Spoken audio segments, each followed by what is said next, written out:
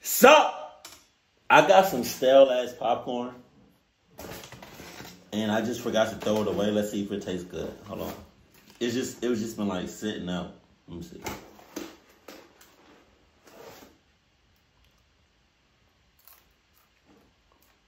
That was mostly a kernel. Hold on. I see the seasonings, but hold on.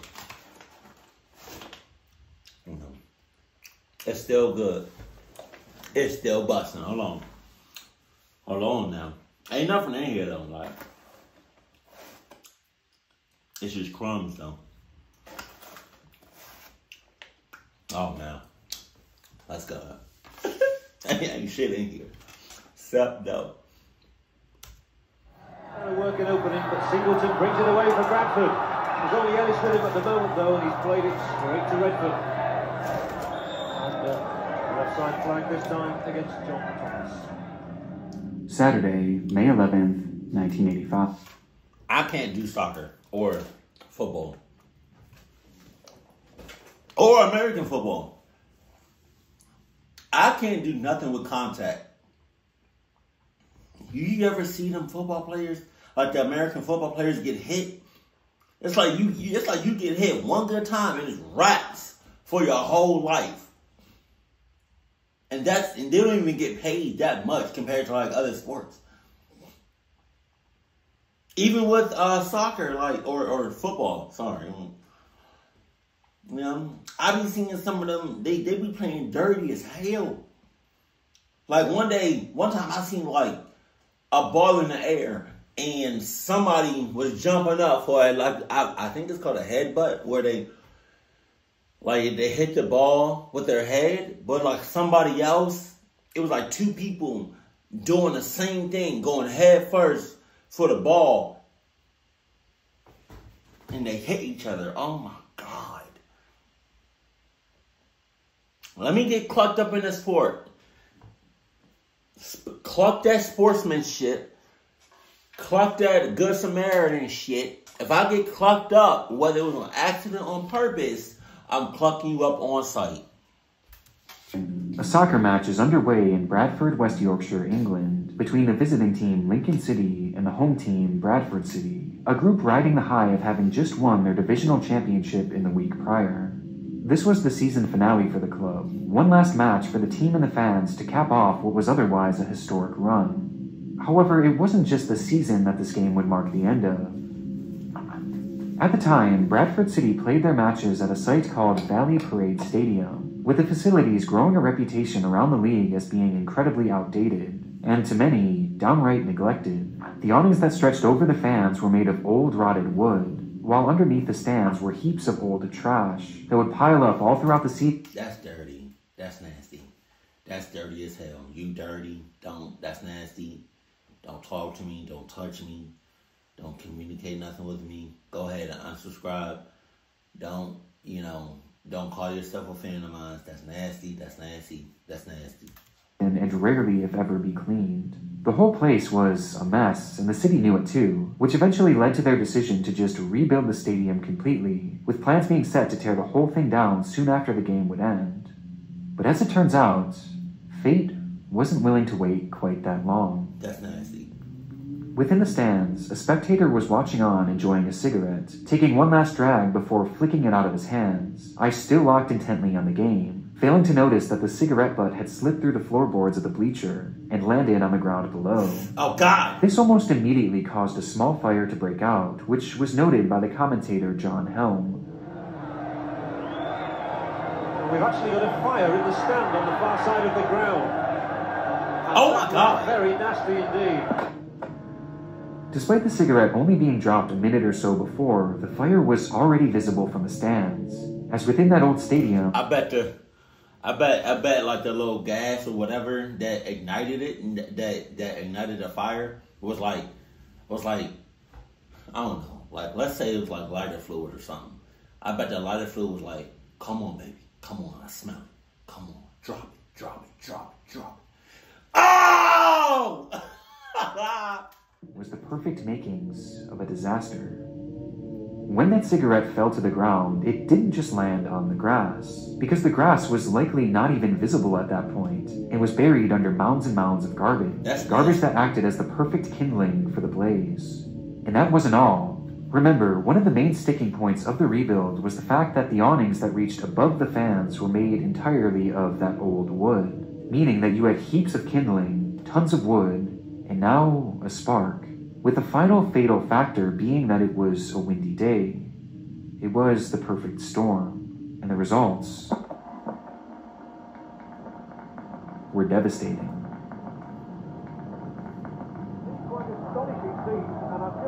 That one person caused all that harm. God damn. That one person. Can you imagine being that one person that did all that? God. That once, that's what I'm talking about, bro. Like, that once, that, it makes me so nervous. You ever be driving and, like, be behind somebody and somebody flicks out a cigarette, but like, when they flick it out, it has, like, a little sparkle on the ground?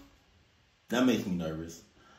I hate it when somebody, flicks out a cigarette, like in the woods or in the forest, like in the backyard. That makes me nervous. It's like that one tiny ass cigarette can start a fire for miles. That one person caused all that. Can you imagine everybody figuring out it was that one person? It was just like, and just started fighting. Just started fighting him. The black ball of smoke is rising hundreds of feet in the air. Whoa! That one cigarette, bro. Shit! It took approximately 3 minutes for that small fire to engulf the entirety of the stands, as the black smoke billowed into the sky and the crowd desperately rushed to the field to get away from the heat. It's hot as hell. And the whole place is scorching. Why is he still narrating? He should be the... I just realized that. Why is he still there? Why is he still working? Get the hell out of there, man. All right. It's on you. It's your funeral. Why are you still narrating? It's like that one scene from The Legend of Korra, I think from the first season, where it's like, I forgot what they're called, but like the bad guys with the electricity, they raided the what's the name? It was like a game going on with like Korra and her crew, and like they was like, you know what I mean? That little game that they throw like the water, like the bending and the elements and stuff. And the electricity people raided them, and like one of the bad guys got into the booth with the narrator, and he was narrating his own clock. One of them is in the booth with me right now, folks. He is leveling one of those glove devices at me now, and I believe he is about to electrocute me. I am currently wetting my pants. They've been talking about having a new ground at Valley Parade. They might soon have to have one, because this is the day that Valley Parade Football Club, the football ground, is burning down. The footage is highly disturbing, so much so that I can't show the entire thing. But during this time, however, a radio broadcast was on air, with the audio giving us a good idea of just how chaotic the scene was, and the moments when the blaze really erupted. We're on fire here at Valley Parade. The whole end of the stand at one side is actually in flames. Now I can see the orange of the flames. It's actually insane that you're still right here. You're still there narrating the whole thing. It's like everybody's just in one spot. I would have left so clucking fast. The game is actually stopped here at Valley Parade, and people are running around. They're running around beside us. They're running around all around us, and people are saying, "Get onto that pitch." The whole stand is on fire, Tony. It's spreading quickly. There's going to be problems, Tony. Let's get all those people out of there. Tony? Let's get those people. Just take your time. Don't rush. Don't push. Wait for the kiddies. People are coming around us. You can hear. Don't rush. Don't. What you mean? Please rush. Get the hell out of there. Every person for themselves. Cluck them kitties. Heat, the smoke coming everywhere. We are going to have to disconnect very shortly because it really is flaming all the time. We're taking a break. We're getting out of here. In the stands that day were approximately 6,000 people, and based on the footage, many of whom were able to run to safety very quickly, which gave a sense of hope that the ordeal might end in minimal casualties. Though there was another side of things. Those who chose not to run towards the field opted to go the opposite way, as there was an entrance and exit located directly behind the stands where the fire had started. And when the crowd managed to make their way to this exit, they were met with a disturbing revelation. The gates were shut. God damn. And those that were open or busted open were also blocked by slow-moving turnstiles, some of which being locked themselves. And as the crowd began pushing more and more to get through these turnstiles, it in turn led to a crush of humanity, with everyone piling on top of one another as the fire slowly consumed them.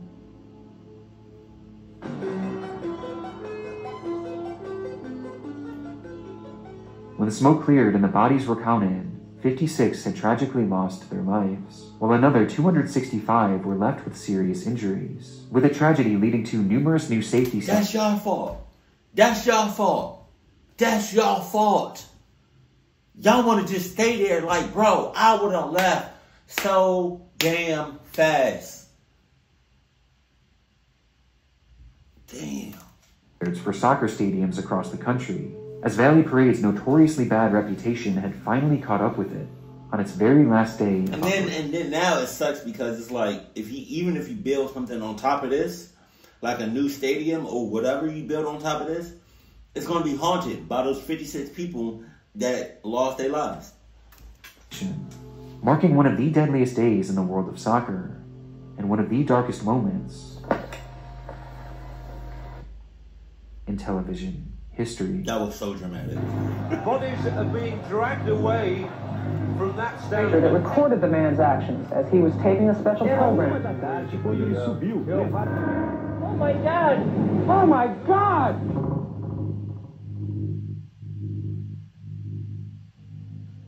Before we dive into our next case here, Oh, brother, this guy stinks! Hey kids and parents, get two parents. You remember when? Well, it's back again.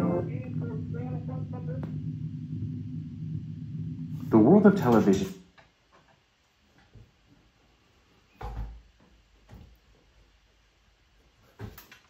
is no stranger to death-defying stunts. From the very beginning of broadcasting, viewers have been captivated by the sight of people risking their lives to pull off these seemingly impossible spectacles. But while most of these performances are done by trained professionals, perhaps one of the strangest television stunts ever performed was one done by a man with hardly any training at all. Adalir Antonio de Carli. Born in Pelotas, Brazil, Adalir felt a calling early in his life to dedicate himself to God. This eventually led to him becoming a Catholic priest, where he developed a deep connection with those in his community. To many, Adalir was considered a man of the people, someone who had a passion for religion and a goal to make it accessible to as many people as possible, which is where he developed the idea for his most infamous project. Near his home in Brazil was a popular port city named Paranagua, which saw the import and export of a vast array of goods, making it a central hub for truckers to drive to and from on a regular basis. But Adalir began to realize that for these truckers, the vast majority of their lives were lived on the road, and this rarely, if ever, allowed them to practice their religion. This revelation inspired Adalir to start putting together plans to build a chapel at a trucker's rest stop right in Paranagua, which would allow for drivers to stop and worship while on the road. In theory, this seemed like a great idea, and one that the community could easily rally behind, though there was just one issue: the money. Building a chapel and maintaining it was not going to be cheap, and far exceeded what was possible with just his salary, making the whole thing seem like more of a dream than anything, unless he could somehow find a way to raise the funds, which is when he had the idea. He was going to create a public spectacle, one where he would attach himself to hundreds of helium-filled balloons and take off into the sky in a process known as balloon clustering. Believe it or not, this was actually a somewhat well-known stunt at the time, as popularized by a man named John Ninomia, whose footage was shown on numerous television stations a few years prior. Does this have anything to do with that movie Up? I've never seen it, But I just want to know, because I've seen like images of like a house of like this old guy, this old white guy, in this house with hella balloons just floating up. I don't know what that's about, but is there any correlation with that, or is this just like its own little thing? I mean, in 2006, and perhaps having been inspired by this, Adelier viewed the stunt as the perfect opportunity to fund his chapel. Oh my God. With his plan being to break the world record of 19 hours in the air, and in doing so, use the publicity to gather donations. What? But the only problem was, he had no experience whatsoever. Yeah, also, those aren't Adidas balloons. They not. They probably like some off-brand shit called Adidas. Gone skydiving numerous times before, though, and he believed that his familiarity with that would help him to break the record in no time. Oh, yeah? And so, on January 13th, 2008, in the city of Umpere, Brazil, over 600 balloons were filled with helium and attached to a chair, which Adelier was then strapped to. How do you get He began down? to lift off the ground, quickly floating high in the sky, as the news cameras were there to film it all. How do you get down? The flight saw him travel roughly 17 miles and reach an altitude of 17,000 feet, Shit. highlighting just how dangerous of a stunt this really was. But despite his lack of experience, after around 4 hours, he would touch down safely in Argentina, marking the end of his first successful flight. It was a promising start, and inspired Adelier to continue planning and prepping I thought he was gonna be I thought he was gonna be in the sky continuously for like 19 hours. Okay. next attempt, which he resoundingly told people would break the world record. In preparation for doing so, he took part in various jungle survival training exercises, and even took up mountain climbing, as he knew he would be flying over remote regions which left him at risk of being stranded somewhere in the wilderness. To further aid in this, Adelier would also have a satellite phone and a GPS which he would use in tandem to help track his location and call for assistance should things go awry. It seemed that Adelier was ready for anything. But on April 20th, 2008, as a crowd gathered around to see this man attempt this record, the weather began to take a turn for the worst. During his first flight, the skies were sunny and the winds were calm, but on this day it was gloomy and the rain was falling hard off and on, putting the whole stunt in jeopardy. But Adelier remained confident, boasting that thanks to God he would have perfect weather when he was on his flight. Porque eu vou subir acima dela. 10 minutos eu ultrapasso ela. E depois vou voar sempre em tempo bom. And despite some trying to convince him to push things back, he knew that the crowd was there for him, and this was his chance to secure funding for his dream project. Com essa quantidade de balões, o padre deve viajar a cerca de 5.000 metros de altitude. Com ele lá em cima, vão estar ainda o telefone celular por satélite, GPS... Chegando a Dourados, no Mato Grosso do Sul. O tempo estava fechado, mas o padre insistiu em voar. Era 1 da tarde quando ele subiu, levado por 1.000 balões de gás coloridos. Pretendia bater o recorde. And with that, he was off, soaring quickly into the sky, where he eventually disappeared into those thick rain clouds. For essentially all of his flight, those clouds made it practically impossible to see the man, which was further exasperated by the fact that this time he had used 1,000 balloons, as opposed to 600, which brought him to an even higher elevation, this time touching almost 20,000 feet. But just because he was out of sight, that didn't mean that we couldn't hear from him, as he would soon call down to a local news station to share a somewhat concerning update.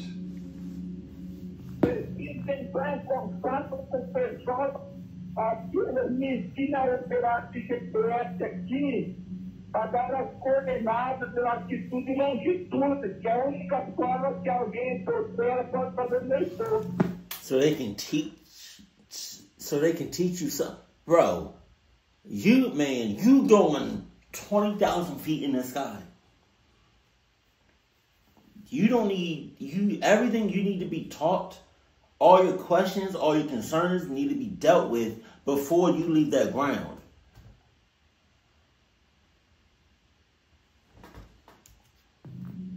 Despite dedicating countless hours of training before the flight, there was one thing that Adelier had failed to prepare for: the GPS, as he was never shown how the device actually worked, and he only realized that he had no idea how to operate it once he was already at his peak altitude, meaning that he was essentially flying blind.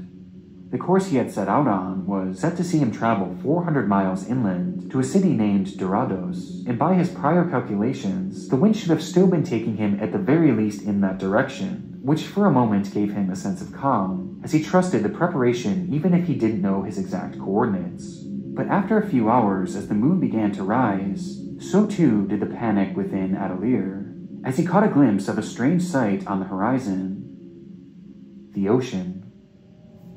I was gonna say that, man. I was thinking that, like, what if, like, you, man, damn. Somehow, the wind had done a complete 180, and had blown him in the exact opposite direction that he had prepared for, and before he knew it, he was flying directly over the sea, with no way of stopping himself or even slowing himself down, as he was now flying alone into pitch blackness. Atelier called his team and requested they send rescue, but there was no way to give his exact location, and by this point, he was already nearly 40 miles out to sea. The only good thing about that, him being in the ocean, God forbid he get eaten the hell up or he get hurt, is that he gonna have those balloons on him. So it's like, it's not like he's floating, or it's not like he doggy paddling, whatever it's called. It's not like he's using extra muscle or extra energy to keep him afloat. The balloons are doing it for him. Hopefully, best case scenario. After being just 8 hours into his 20-hour flight, the ground team would lose contact with Atelier after receiving a message from him begging for his rescue, and he would never be heard from again. Shit! Oh my God! Up, and away. A Catholic priest trying to break a record for most hours flying with helium-filled party balloons vanishes into thin air. The subsequent search for Atelier was broadcast heavily all across the world, with the media dubbing him as the Balloon Priest. And after nearly 9 days of searching, the only sign of the man was his balloons. They were found detached and floating in the ocean, with there being no sign of the priest whatsoever, leaving his fate as a total mystery. At least at the time. On July 4th, 2008, a tugboat sailing off the coast of Mackay near an offshore oil rig would spot something floating in the water, and upon closer inspection, it would be identified as a body. Or at least part of one, given all that remained was the subject's lower half. And upon DNA testing, it was confirmed that it did in fact belong to Atelier Antonio De Carli, who likely crashed into the water and drowned, only to be picked away at by various predators of the ocean, thus ending the Balloon Priest's saga in a tragic, yet for many, unsurprising manner.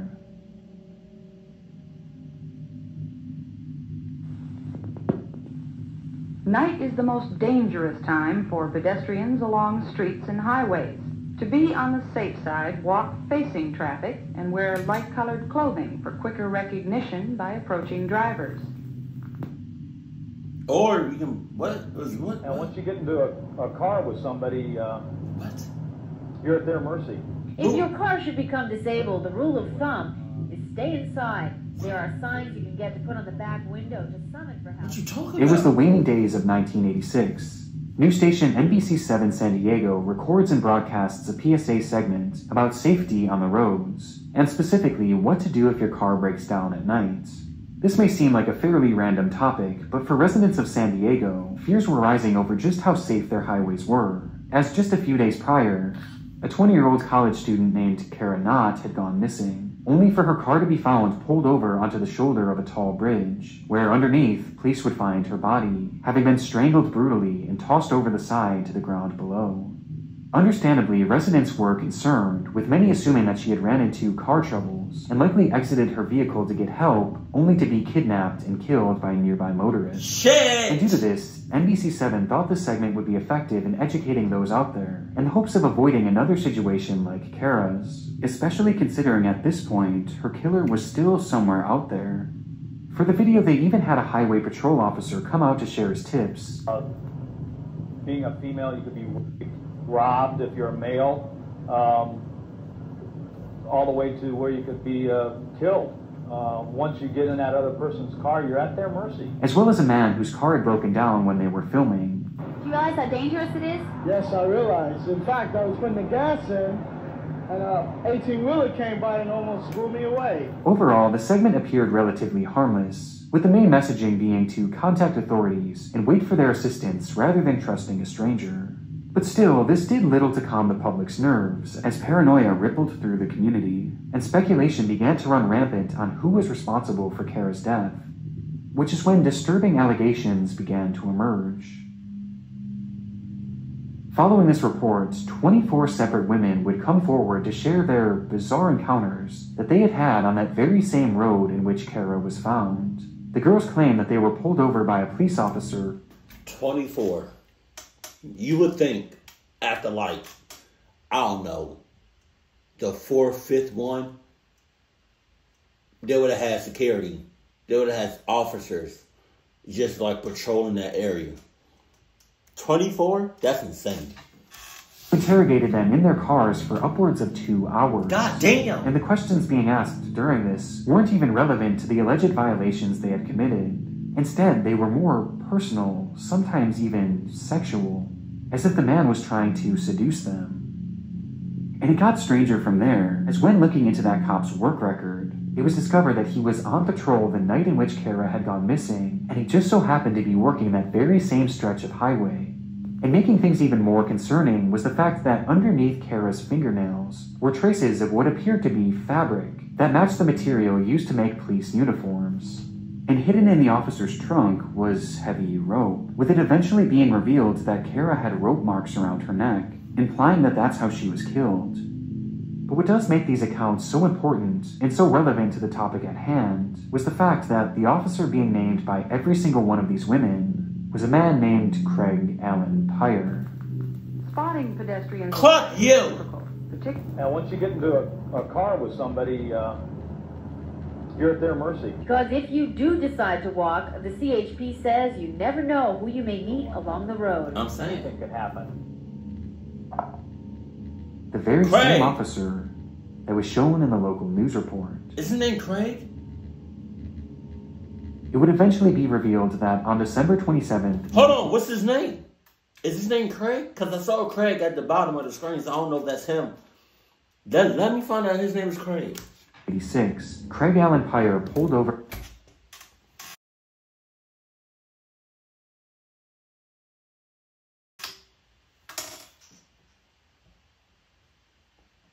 Goddamn Craig. Another reason to not trust nobody named Craig. Kara Knott flirted with her, strangled her, and then threw her body off a bridge.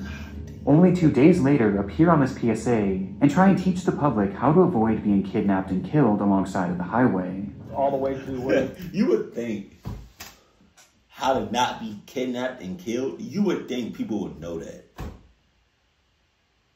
You know? Like, you would think that would be common sense. How to teach somebody how not to get kidnapped and killed. Okay. Alright. Just wear anything Adidas and you'll be alright.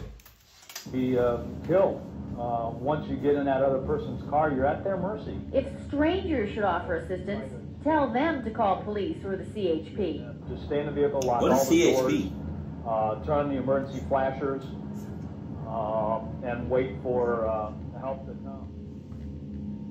It's so incredibly haunting to watch this segment back, especially considering what he's saying, knowing that he was quite literally the cause of the crime that inspired the segment to begin with. Thick ass sideburns. Just 2 weeks after the program aired, Officer Craig Pyre would be arrested for the murder of Kara Knott, where he was eventually sentenced 25 years to life in prison. Just for one girl? Just for one woman? What about all them other 23 women? Hold on now.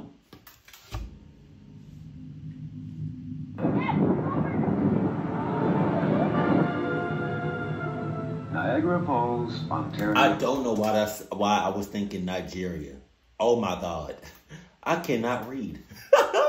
Canada. One of the most famous natural spectacles in the world. Oh my God! Oh my God! Oh my God! Considered one of the most visually stunning locations in the United States, and even across the world, the 3 waterfalls that make up Niagara Falls offer a unique blend of beauty and violence, making it no wonder why tens of thousands of people visit the area every day just to take in the awe-inspiring views and that unbelievable rush of water. But on March 20th, 2003, as a typical crowd gathered to take their photos, their attention was captured by something far different than the scenery, something that couldn't have been possible. It looked like a man in the water. Oh no. Though he wasn't being swept over and he wasn't moving at all, he was just standing there, at the very edge of the falls, staring off into oblivion. Police were immediately called to the scene as a panic arose, and within minutes, rescue crews would begin their work, along with a cameraman from a local news station. I'm not calling nobody. Oh my God. Oh my God.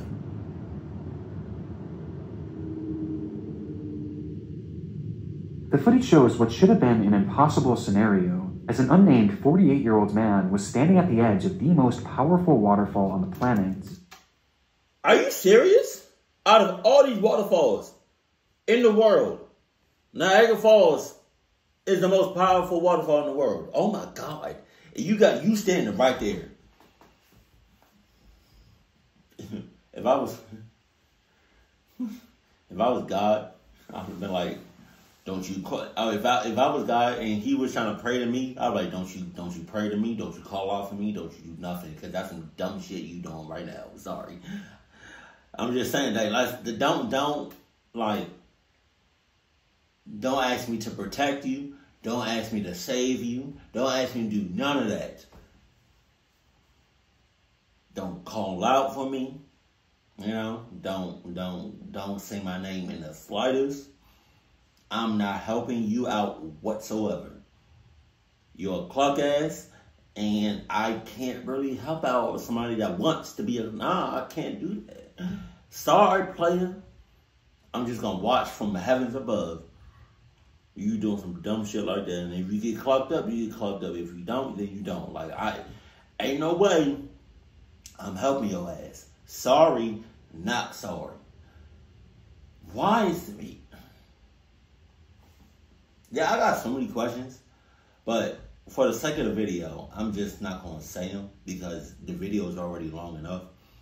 But like, maybe he just want to get a better view. But regardless of the fact, I'm not the one that's going to call security. I'm not going to be the one that's going to notify the authorities. I'm not going to be the person. I'm just going to watch this shit till the end. Somehow staying balanced and remaining fully calm, despite being just 1 foot away from dropping over 180 feet to certain death. Unsure of how the man had ended up in the water, or how it was even possible for him to stay. I got a question. The water that's falling over the edge, right, in Niagara Falls, has it always been like that? Has it just always just continuously just water flowing for all the time? Like, has it always been like that, or do we have the power to cut it off? You know, let me know in the comment section, bro. Like, I just want to know if it's always been water flowing, and if we can just stop it, or is it just a natural thing that happens? Right. Rescue workers sprang into action with 2 men, Pop Moriarty and Gary Carella, sliding into the water and attempting to walk towards him. But even for them, the current was just too much, forcing them to almost immediately turn back. You know what you can do? Maybe I'm just jumping the gun. But you know what you can do? Get a rope and make it like a little circle or whatever. That's like man size. So like pretty much anybody can just, you know, grab onto it, or make something, get a helicopter and just dangle it down and grab him. Or make him grab onto like the rope or some shit. I don't know. The man yelled to them that he was losing his strength and to not let him go over. To aid in the rescue, a helicopter was sent in to try and airlift the man up, but immediately the force of the rotors began to create strong gusts of wind, leading to this.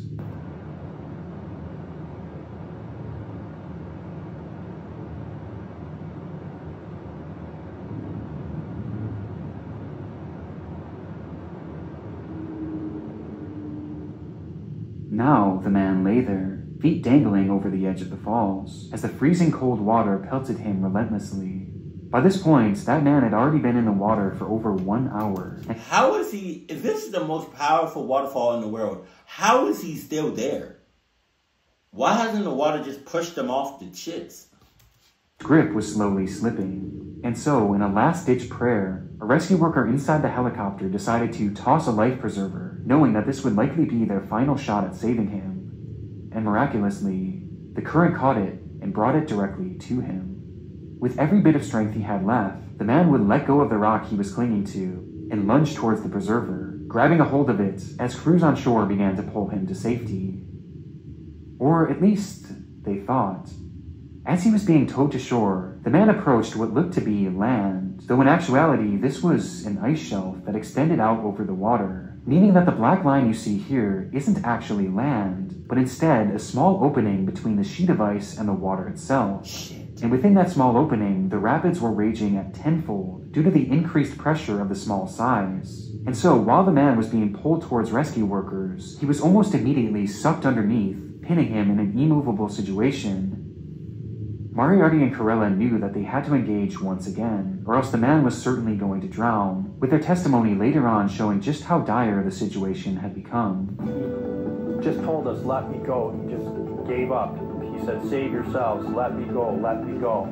But the rescue crews had come too far to just give up, and despite the pressure of the water becoming almost too much to bear, Corella slipped a harness around the man and gave the signal for the group to be lifted up.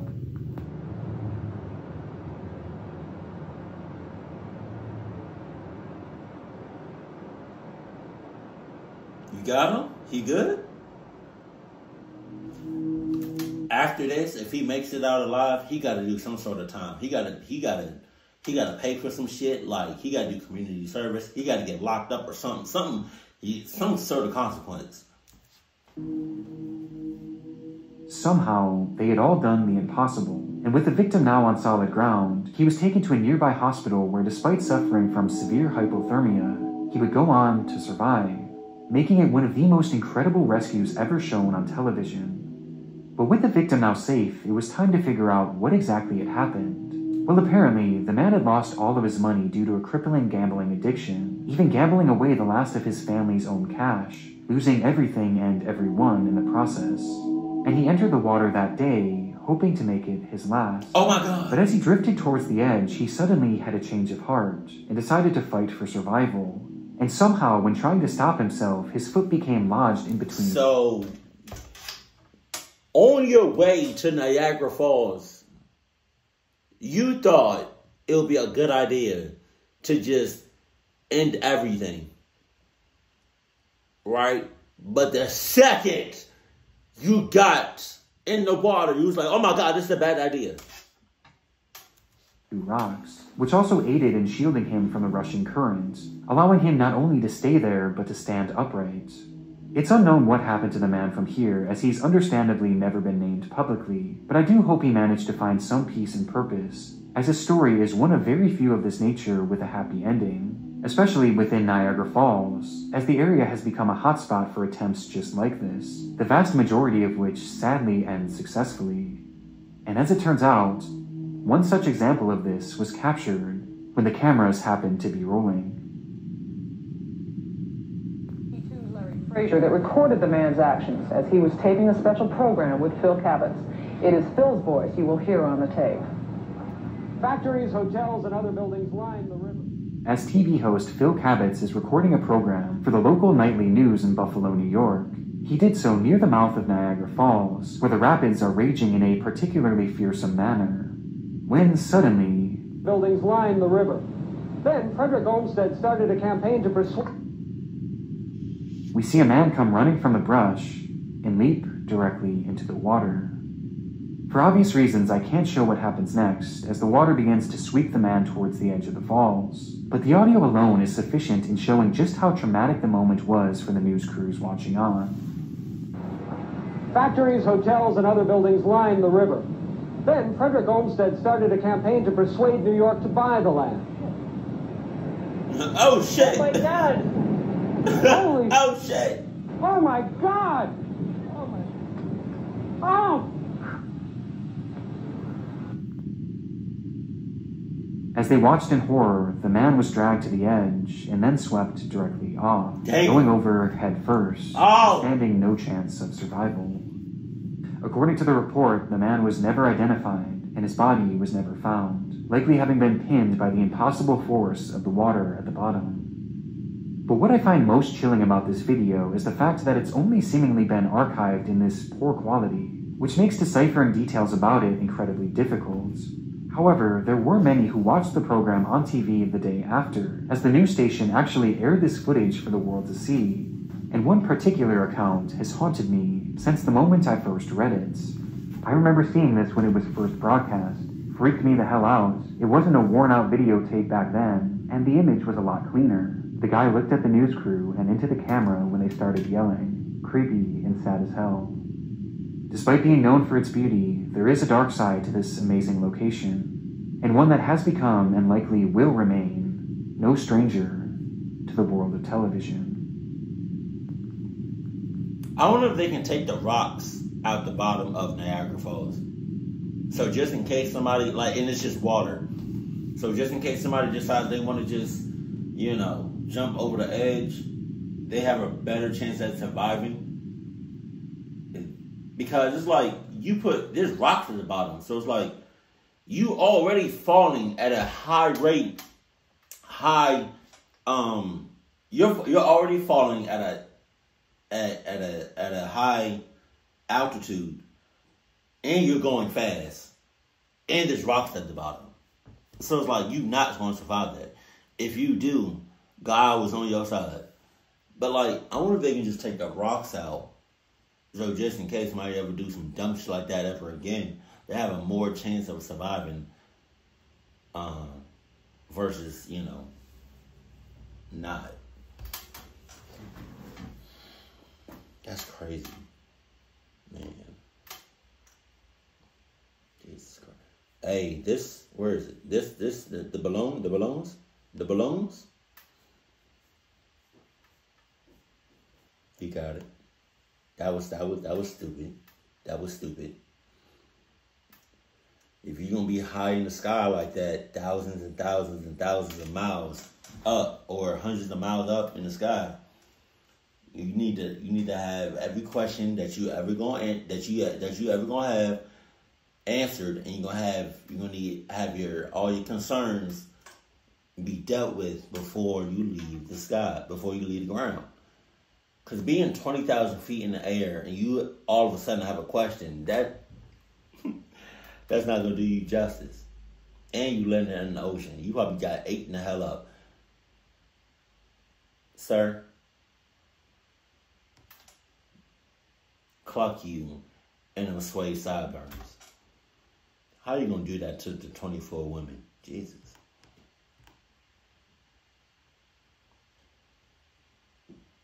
And again, I want to see Niagara Falls, but if it's it don't seem like there's that many borders. Just like with the Grand Canyon, it doesn't seem like there's a lot of safety measures when dealing with Niagara Falls. And by the grace of God, you can't. I would like to know what happened to you after the fact, because there has to be some sort of consequence. You can't just be in the waters of Niagara Falls without. I feel like that has to be somewhat of illegal. You can just be in Niagara Falls water without having consequences. Keep cool, keep classy, and I love you. Stay happy, my family.